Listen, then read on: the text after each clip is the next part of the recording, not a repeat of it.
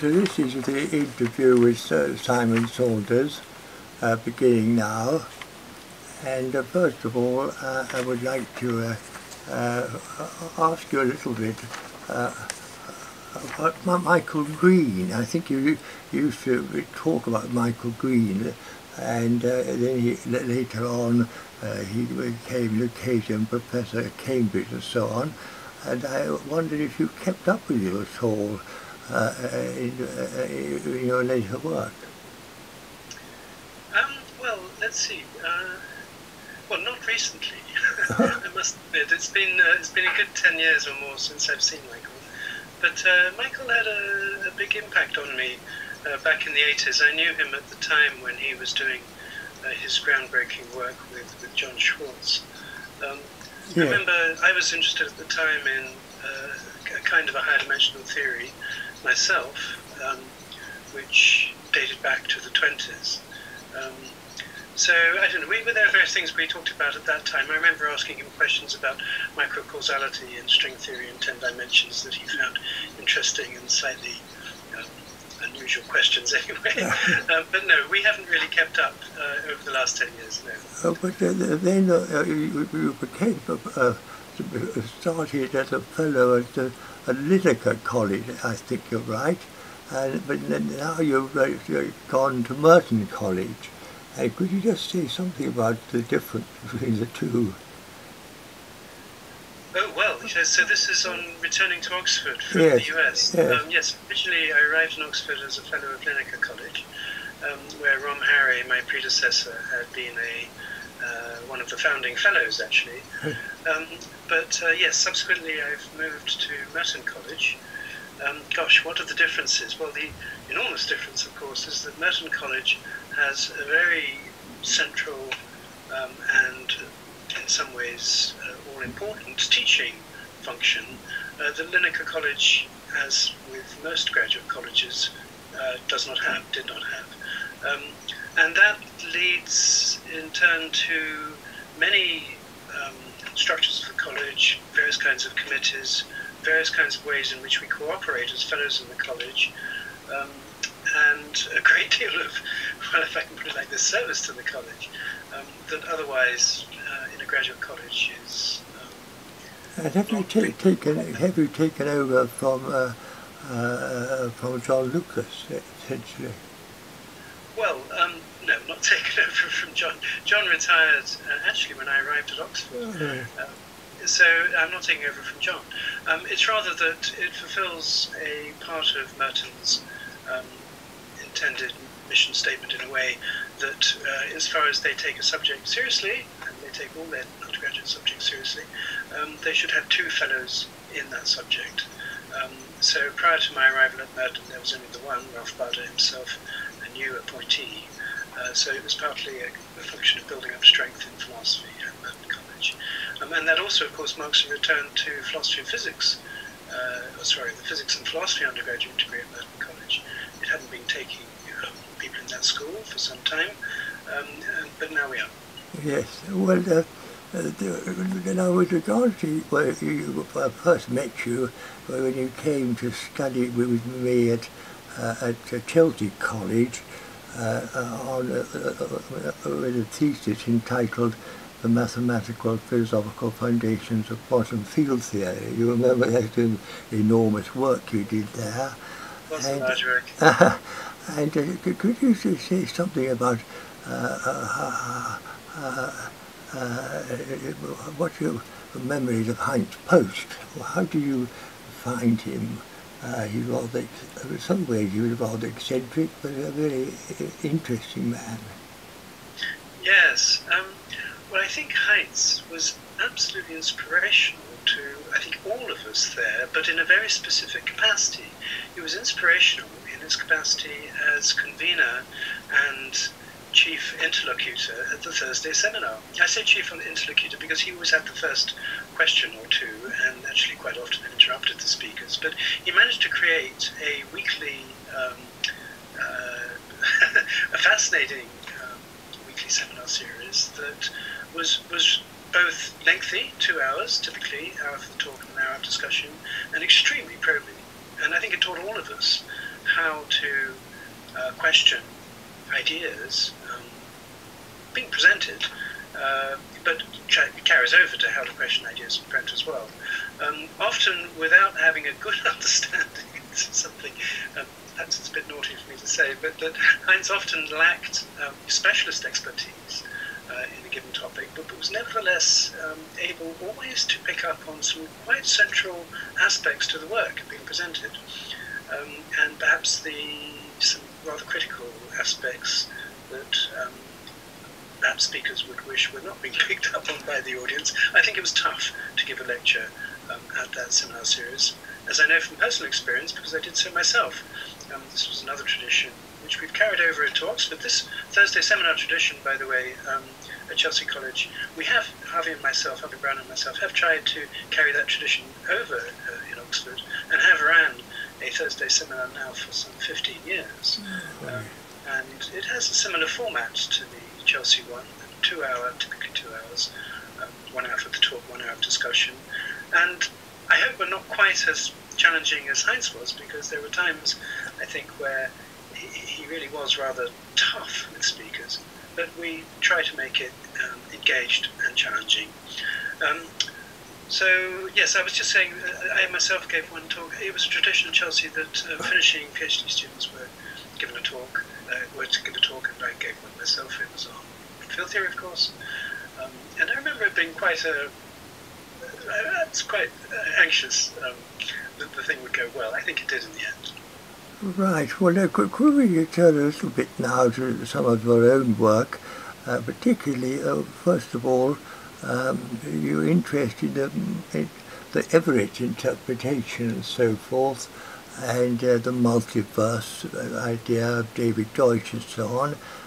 So could you explain what's going on there and what your view about the multiverse is? Yes. Well, I don't think it's right to attribute the concept to David Deutsch. The concept was certainly clear, I think, from Everett's so-called long thesis, not so clear from the short thesis that he published in '57. At John Wheeler's insistence, he had to cut down the thesis. It was very explicit in DeWitt's work on the subject, and David carried on from there. The central change, I think, in the Everett interpretation came from decoherence theory. Excuse me.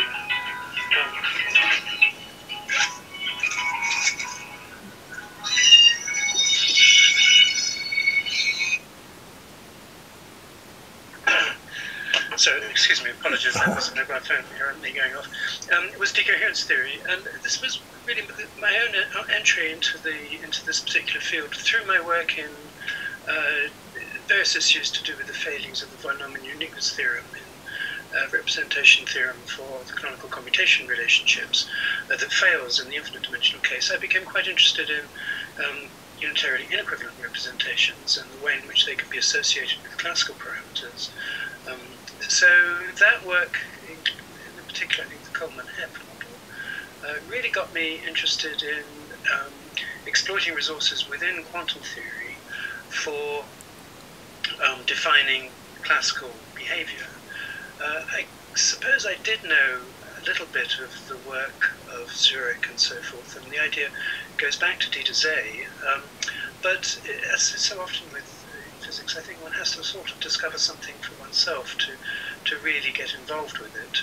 So I made my own tentative moves in decoherence theory, and I remember writing a long paper on this, mostly in terms of C-star algebras, which I remember giving to David Deutsch at one point, and him saying, rather sweet of him, said, I'm going to have to put my thinking cap on about this one. Well, I think actually that work didn't really make sense, because it was within a one-world setting. And I remember again, David Albert, I think it must have been in '89, sitting down with me for an hour or two and really getting persuaded, partly from that conversation, that whatever decoherence was doing, it could not single out one component from the unitarily evolving quantum state. There could be no epsilon, however small, such that exceed that epsilon, you get collapse. Don't exceed it, you don't. And that more or less led me to, pretty directly, to a formulation of the Everett interpretation. It was a little bit different from de Witt's, more in keeping with Everett's own, insofar as I was thinking of parallels with issues in the philosophy of time, or just the interpretation of tense and temporal structures in four-dimensional relativistic theories, that really led to the parallel between time slices and worlds. And just in four-dimensional framework of relativistic physics, one really has to consider the entire set of time slices for a given foliation as constituting the universe, with, of course, arbitrariness in how one defines the foliation, and that likewise in quantum theory one has to consider the totality of worlds to give you back, or to be an interpretation of the unitarily evolving quantum state, where of course one can again decompose the quantum state into a variety of ways with respect to a variety of bases. That the critical issue for me became that the basis, the so-called decoherence basis, is one which allows one to view the components of the state and the representation of the state at different times in terms of those components as dynamically decoupled from one another. And that's what I think really underpins and justifies the interpretation of the unitarily evolving quantum state as a multiplicity of worlds. It is this dynamical decoupling which comes from decoherence theory. And what that gives, and this is a claim which I think is purely a mathematical claim, and one that I still think warrants more work. The claim is that the unitarily evolving quantum state does have a branching structure with respect to the decoherence basis, roughly speaking, states which are well localized both in configuration space and momentum space. That it does have a branching structure, and that furthermore, if one traces a branch through that branching structure, if one a single branch and traces it, taking unique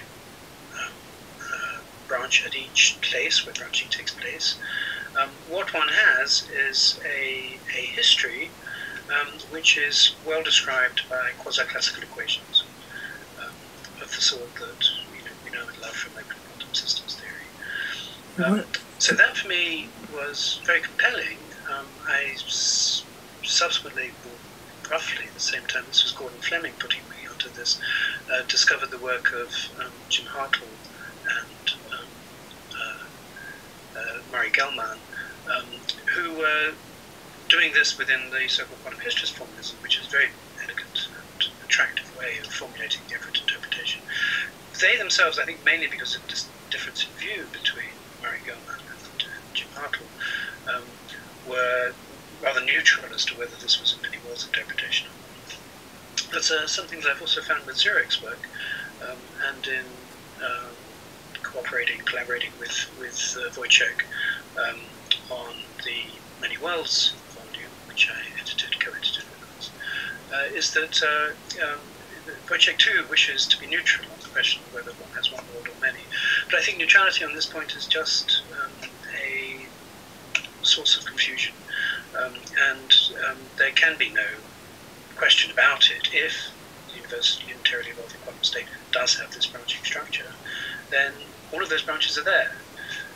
We interpret the state in terms of multiplicity of quasi-classical worlds.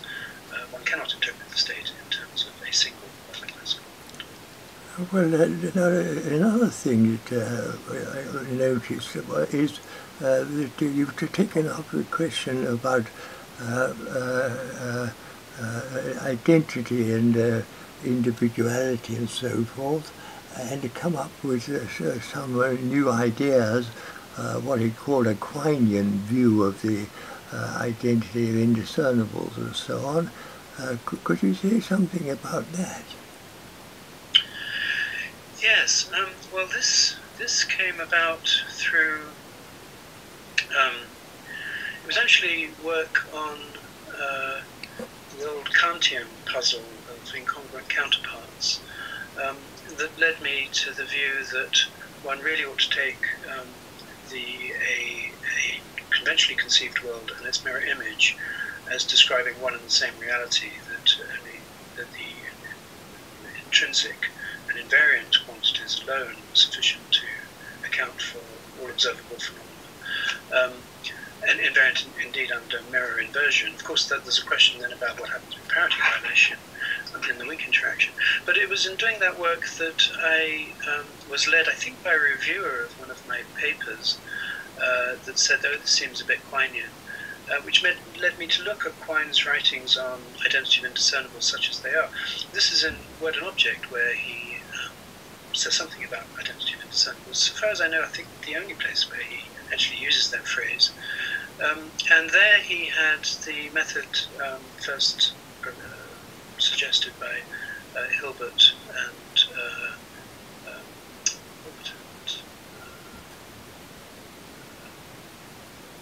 this is 34. So essentially exhaustion of predicates, and that in turn seems to be the only mathematically viable formulation of the identity relation, really in accordance with Gödel's proof of completeness of the predicate calculus back in 1930. It has many great attributes. Quine had noticed this and proposed that we embrace this rather weak formulation of identity of indiscernibles. But he had it for what I've subsequently called strong indiscernibles and relative strong discernibility and relative discernibility. And what he neglected was asymmetric irreflexive relation, which also did the same job. So I called that weak discernibility and started writing about that. It seemed that weak discernibility copes with the usual philosophical counterexamples to the principle of identity of indiscernibles, things like Black's two spheres and so forth. It was Adrian Moore here at Oxford who pointed out to me a later paper of Quine's called Grades of Discriminability, I believe. I think it appeared in it was anthologized in his book Theories and Things, in which Quine, as it were, corrected his omission in Word and Object, but he didn't actually say that this was an omission. Perhaps it's always difficult to admit to mistakes that he makes. But Quine really had it all. But he didn't apply it to anything. He didn't apply it to any of the usual philosophical debates, and he didn't apply it to any interesting questions in physics. But a lot of the contentious questions in physics about ontology, what kinds of entities are there, things like space-time points, for example, there are many others, exactly can be treated using the notion of weak discernibility. And indeed, so can elementary particles, or at least fermions. There does seem to me to remain a problem with elementary bosons. It's possible that those problems can be overcome. Müller and Sievink have a way of weakly discerning elementary bosons that might actually work. I've yet to be convinced of it.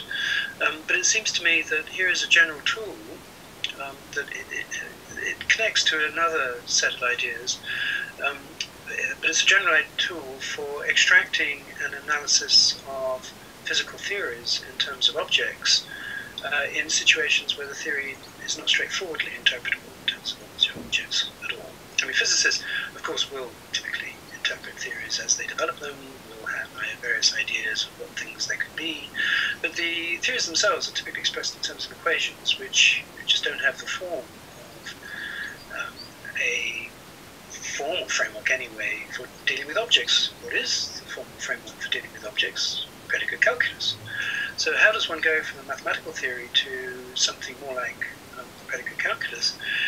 Here's a way to take the mathematical theory treating typically quantities, from that extract predicates which are typically ascribing values to invariant quantities constructed out of those quantities, and then seek a domain of quantification whereby every element in the domain can by those predicates so constructed. So it's kind of a package deal. And if you follow that route, then one's led to a fairly systematic way at arriving at ontology on the basis of physical theories that do not seem to be grounded in objects. The problem with all of this, I really can't be stressed too much, is of course you can always use language to talk about mathematical things. You can use language to talk about anything. Many physicists will find it very strange, the idea that you need anything so systematic in arriving at talk of things. But I think that's because so many physicists, and I think it's entirely appropriate that they do this, don't particularly distinguish between mathematical objects and physical objects. So the world is populated by things, objects, which are fields, which are manifolds, which are gauge groups. So all of these things can take object position in a sentence, but very often what's being talked about is really a mathematical object. So this is a systematic attempt to distinguish mathematical objects from physical objects. Yes. Now, a question of structural realism, and there was some debate about the ontic version of that. We had Chow objecting to the work of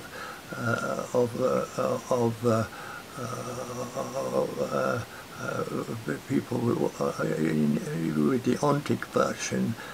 And what's your view about that argument? Well, everything that I've just been saying actually bears rather significantly on that. It seems to me that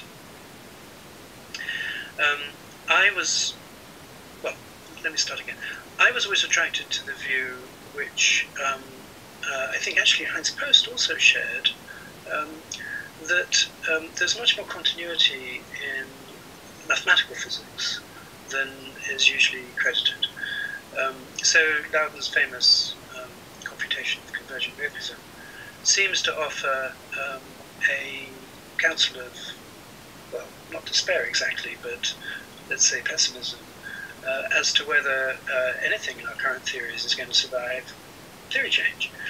And of course there are similarities in Kuhn's work and so forth. And one of my earlier papers was really an attempt to say this, that if you forget about most other fields of science, just focus on dynamical theories of physics, and I think there is a special status to dynamical theories of physics. It seems to me that it's when other domains of research connect with dynamical theories of physics that it usually brings about really dramatic progress. I think one sees that in the chemical revolution, for example. One sees it in biology and so forth. But anyway, so look at dynamical theories, look at the history of dynamical theories, and find a stability, really, or something closer to evolution of mathematical structures than abrupt abandonment of mathematical structures. So there's something about the mathematical formalisms of dynamical theories that shows remarkable continuity. And the continuity is one of a kind of a deepening as we go on. So I was trying to make sense of this, and I think this was a paper in '93 that I hadn't read Worrell's Best of Both Worlds paper, so had I would have very much said, oh, John Worrell's, this is the right way to go. But John Worrell subsequently didn't continue with that framework, namely a framework where one looks at the actual mathematics that's being used in physical theories. Instead, he went the way of so many philosophers of science have done this, try to cast it into logical terms, and in particular the Ramsey sentence. And here I think there's just a big mistake that's being made. It seems to me that what the mistake is this: it's not that logic is of no use. I've just described how it can be used. I've been talking about predicate calculus and talk of things. But I think where logic should not be used, formal logical reconstruction should not be used to actually reconstruct the mathematics of the theory in formal logical terms. That seems to me both a hopeless thing to try to do, because one's not going to do it. It's too complex, and that it would be entirely unrewarding if it were done, because what would one have? One would have, some elaborate, really, structure in set theory, the elements of which may be mathematical, may be physical, it would be entirely unobvious as to what the elements of the sets are or would be. So I think that's one thing that's wrong with that general program, and there are many others. So structural realism, yes, it seems to me is the right way to go in terms of giving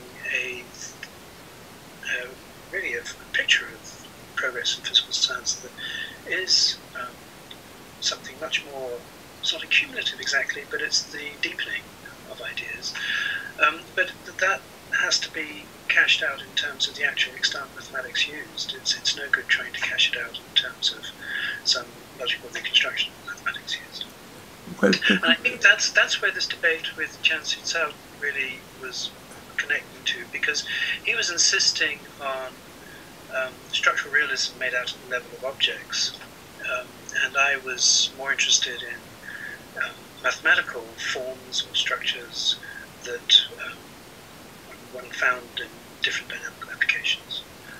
It was, now, one other thing was that we worked with Hilary Putnam at one time, and I was very much impressed with him, you know, and we had many arguments myself with him. But how did you find your work with Hilary Putnam? He was a really impressive person. Well, I never really worked with him. There was one project we were working on together, which was the interpretation of probability and the Everett interpretation. He was sceptical that it could be done. I was insistent that the difficulties of making sense of probability in the Everett interpretation are no worse than in any other application of probability to physics. So we were, we had a dialogue there that we were looking to write up and publish, but we didn't actually get far enough, or rather things got changed or derailed or remarkably improved through Deutsch and subsequently David Wallace's work on the probabilistic interpretation of the Everett interpretation. But I would talk to Hilary about almost everything that I was doing, and the bits that he was doing that I had any real grasp of, because Hilary, of course, works in so many different areas of philosophy. And he was, he was inspirational to, not just to me, I think to everyone interested in philosophy of science. Well, could I ask you, finally, what philosophers have influenced you mostly in your own work? Sorry, pardon? Which philosophers have influenced you mostly in your own work? Oh, I see, in my own work. Well, I think in physics proper you did, Michael. I think you showed me how to really engage with some tough literature and tough conceptual mathematical questions. I think I went astray, actually, you could have helped me more on this one, in that I got overly involved in mathematical rigour, which I think is probably a mistake in quantum field theory. And I think what taught me that was, I suppose it was just a matter of disenchantment over a long period of time. And I think also because then in the early 90s there was hardly anybody working in algebraic quantum field theory, which is what I've been increasingly drawn to. But I think that the biggest influence philosophically on me was Bert Drebin. So Bert was not a colleague actually, because he just left the Harvard department when I arrived, but a friend, and it became a very close friend, someone I talked to about all of my papers, and who read most of my papers in the 90s, and continued to talk to right up until his death. And Bert was absolutely inspirational. He also, of course, was mostly talking about Van Quine. There are other heroes for Bert, but Van was the main, most critical influence that I also was interested in. And Van's writings have remained, for me, and discussions with Van too, throughout the 90s, and again until Van's death, were really, they were great. Mostly it's his writing that was great. Well, thank you very much for all the points you've made. And now what I'm going to do in a moment, I'm going to switch off, and the interview with Simon Saunders is coming to an end now. Well, thank you very much.